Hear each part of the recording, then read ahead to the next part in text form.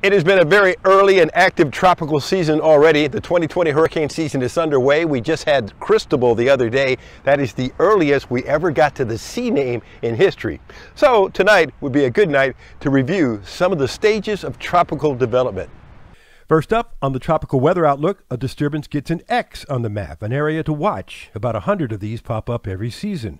When the Hurricane Center upgrades to an Infest with a number, some special parameters kick in. Special tropical computer model runs, the so-called spaghetti maps, increased satellite surveillance, and if needed, the hurricane hunters start flying missions to the system. When the system acquires a closed pressure circulation, it becomes a depression. Winds are 39 miles per hour. Regular advisories begin from the Hurricane Center 4 times a day. When the winds reach 40 miles per hour, the system gets a name and becomes a tropical storm.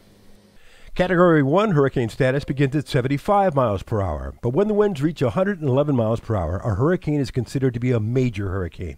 And when the winds reach 157 miles per hour or higher, it's classified as a Category 5 catastrophic hurricane. That's extremely rare, but it happened in October 2018 when Michael made landfall with 160 mile-an-hour winds. So, what will the rest of the hurricane season be like? Will there be a full-fledged hurricane crossing this coastline this year?